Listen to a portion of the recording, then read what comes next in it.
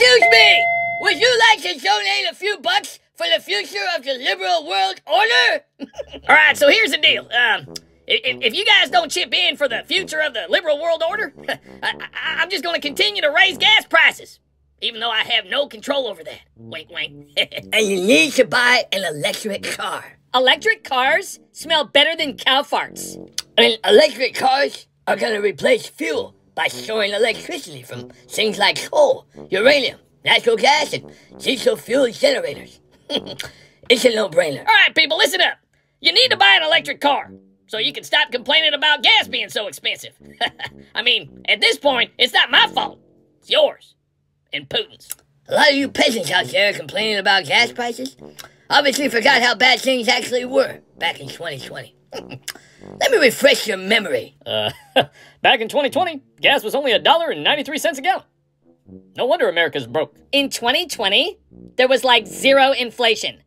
That's not how you grow a country. In 2020, the supply chain was functioning well and the economy was stronger than it's ever been. How is that good? In 2020, the border was secure, almost everybody had a job, and interest rates were extremely low. But since I've been in office, y'all don't have to worry about that no more. You're welcome. In 2020, the stock market was at an all-time high. Let me explain something to you peasants, okay? The stock market only works for me. In like 2020 or like whatever, 401ks had like a record-breaking value. I'm like an economist, and giving workers back the money they earned is not helping anyone, okay? It's your choice, peasants. You either donate to the new liberal world order, or we'll just keep raising gas prices. Yeah, because I'm not donating my salary.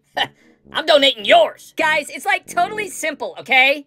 Buy an electric car. That's an order! A new world liberal order. Alright, here's the deal. I built nothing back, and nothing is better. And that's what I call progress. Life comes at you pretty fast. That's why we take your money.